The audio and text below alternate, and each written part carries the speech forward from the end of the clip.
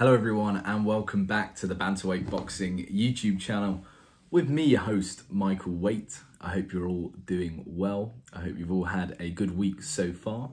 I thought I'd make a quick video about the upcoming fight between Lomachenko and Devin Haney.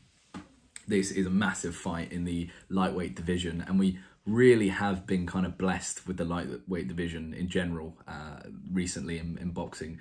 We just had the Ryan Garcia versus Tank Davis fight, which was massive, did about 1.2 million pay-per-view buys, and now we've got Lomachenko versus Devin Haney, which is, you know, equally such a great fight with two massive names. It's almost, could it be a passing of the torch fight? Could it be the end really for Lomachenko, him passing on the torch to the rising star of Devin Haney? Or could the old kind of veteran stand strong and keep the titles or keep moving forward in the lightweight division? Me personally, as a bias, and I think I have to say this before I get into the video, I would personally love to see Lomachenko win this fight, and that's because Lomachenko not only is one of my favourite fighters and one of those fighters who kind of really drew me into boxing, watching his career as an amateur and moving into the pros and just doing the unimaginable, winning a world title in his third fight, and also just his style just made me a massive Lomachenko fan. But also I feel like if Lomachenko wins this fight against Devin Haney, we're more likely to see the Lomachenko versus Tank Davis fight, which is a fight that I just wanted to see for probably about 3 or 4 years. You know, ever since Tank kind of came onto the scene, and they were both fighting similar opponents and beating them in very different ways. Lomachenko with his incredible kind of punch output and footwork and stuff, and then Tank Davis doing it with an equal level of kind of boxing IQ, but doing it by knocking them out in a Mike Tyson-esque style. I just thought stylistically they both would make for a great fight, and just, yeah, super interesting to see. So personally, I'd like to see Lomachenko win the fight because I feel we'd probably see the Tank Davis fight afterwards.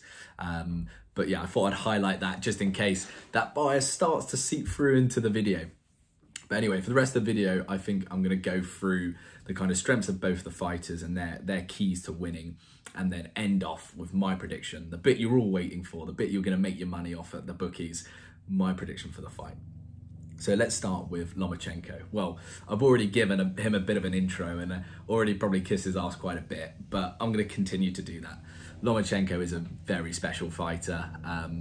Obviously, I think for him, his keys are to keep the fight, you know, at that kind of closer range. I think that's where Lomachenko is his best. He's able to get that ridiculous punch output going, throwing combinations of 5 or 6 punches, and being able to just, you know, show that movement and kind of, you know, bring Devin Haney into the matrix and bamboozle him.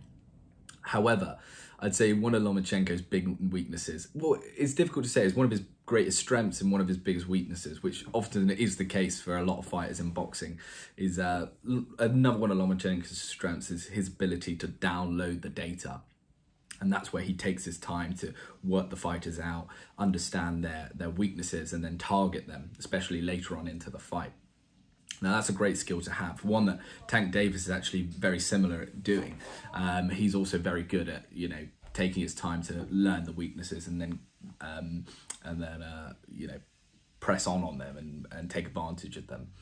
However, sometimes the Wi-Fi signal for Lomachenko is a bit slow. You know, he's not using BT Infinity to download the data. It could be TalkTalk, and if you've ever used TalkTalk in the UK, you know what I'm talking about there.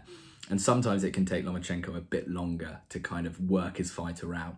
And while he's working them out and being a bit more passive, he's losing rounds. And we saw this, the greatest example of this was the Teofimo Lopez loss for Lomachenko. It took him about probably to round 6 or 7 to really warm into the fight and for him to feel comfortable to start really throwing his combinations and seeing him, you know, when he's kind of just, he's almost, you know, just kind of in a flow state, isn't he? But Lopez, kudos to him, didn't allow Lomachenko to do that. And it just took Lomachenko time. And before you knew it, Lomachenko was down 5 or 6 rounds, going into the championship rounds. And you just can't take that risk when you're fighting at this level, with the at world title level with these serious opponents. And I fear a similar thing could happen in the Devin Haney fight. Even for Lomachenko in his most recent fight against Ortiz, nowhere near the level of Devin Haney. He still obviously won that fight, but still took his time in the earlier rounds and lost, and there were rounds lost there. Slow to get going. So I do fear about that for Lomachenko going against Devin Haney. So that's one of my big worries. Looking at Devin Haney as a fighter, I think, stylistically, he's an incredible fighter to watch. He's, very dimensional. I was going to say, what's the opposite to one-dimensional? Very dimensional, I suppose. He's got loads of kind of tools in his arsenal.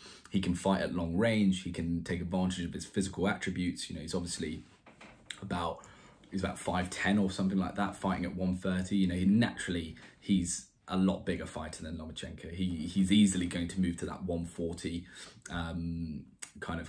weight category as soon as he probably can. So he's got the range on Lomachenko, but also he can fight up close. When I saw him in the Kambosos fight, what I liked about him is there's always something different to his game. He's always when he's starting off his combinations, it's never, you never see a repeat of the same thing. So I think he's got many strings to his bow, which is a great advantage for him going into this fight. And I think it will also cause Lomachenko problems because of this kind of diverse nature of his style. It's going to take Lomachenko longer to download that data. And I think that's going to be a problem for him for Lomachenko, because at this weight class where Lomachenko is really pushing his body physically, this isn't his natural weight, lightweight. His fighting guy's a lot bigger than him, and he's not going to be able to hurt Devin Haney the way he probably could to fighters in a lower weight class. He's not going to be able to rely on knocking Haney out in the championship rounds. So as a result, if he loses those early rounds, I don't think it's going to be an easy night for him. He's he's got to make sure he banks those early. I think with Devin Haney, he's coming up against a guy who's obviously very experienced in Lomachenko and can easily bamboozle you. I think what Haney probably has to do is, make sure he ties up anytime Lomachenko gets close, make it a bit of a dirty fight in that sense, try and bank early rounds when Lomachenko is figuring him out, and also, try and keep that fight rangy. He's got those physical attributes. He's got the reach on Lomachenko, and I think that will play a big role. I think as well, if Devin Haney sticks to his usual game plan of being diverse in the ring, showing different angles and not being one-dimensional, it will, add to Devin Haney's game plan of being difficult to figure out. And even if Lomachenko does come on strong towards the end of the fight, it won't be enough. So it will be interesting to see what happens in the fight. I think Lomachenko needs to kind of back himself a little bit. He's got the amateur pedigree. He's a great fighter, and he's got to trust his instincts. He can't rely on getting all the information he needs within that 12 rounds. He's got to go in there with some kind of preconceptions about what Devin Haney's going to do. However, I feel my prediction is the young man is going to do the job. I think this is Devin Haney's time. He's had good kind of not tune-up fights, but good fights against Kambosos, which have kind of brought him into that world-class category. And I think this is a good time for him to take the Lomachenko fight. He's been active, and I think Lomachenko is probably coming over the hill now. And yeah, I'm picking Devin Haney to win by decision. That would be probably my prediction. I just think he's going to be able to bag enough rounds early on and still kind of, when the onslaught inevitably comes from Lomachenko, I think he'll be able to survive it. So yeah, I'm picking Devin Haney by decision. I think it's going to be a super close fight on the scorecards. I don't see either fighter getting knocked out, but yeah, that's how I feel it's going to go. But I would personally still like to see Lomachenko get the business done. But yeah, let me know what your thoughts are. Who do you think is going to win? It's a really tough one to call. It's not an easy one to call at all.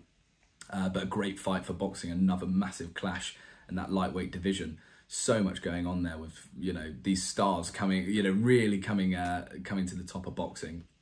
It's great to see. But yeah, don't forget to like and subscribe. And yeah, I hope you enjoyed the video. Talk to you soon. Bye-bye.